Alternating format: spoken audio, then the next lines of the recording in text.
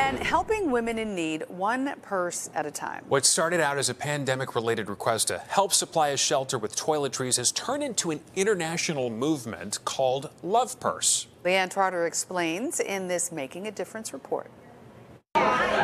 It's the second year this Hooters restaurant in Joliet has hosted a LovePurse collection event. It's a group effort. We're a huge family here in Joliet Hooters, and I appreciate every single one of them. These LovePurses will be donated to Guardian Angel Community Services, a Joliet-based agency that helps victims of domestic violence and sexual assault. And a lot of them do come to our emergency shelter with nothing.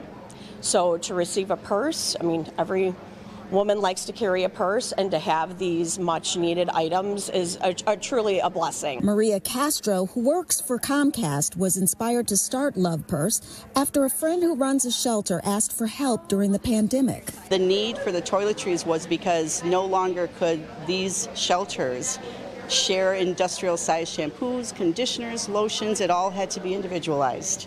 And she asked her colleague Gwen McNutt to help. And they both thought, would this be a good, viable organization? And, thought yes.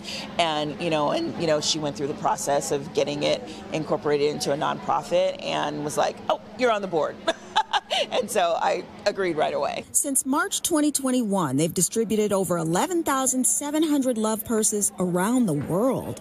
One reason they call it LovePurse is because each purse contains a handwritten note of inspiration. And these women get these purses and they open them, and then they read the notes of inspiration, telling them that they matter, that this too shall pass. And it's incredible what that makes them feel. The dignity that they're given back is what really matters here. Putting love on the shoulders of women in need, one LovePurse at a time.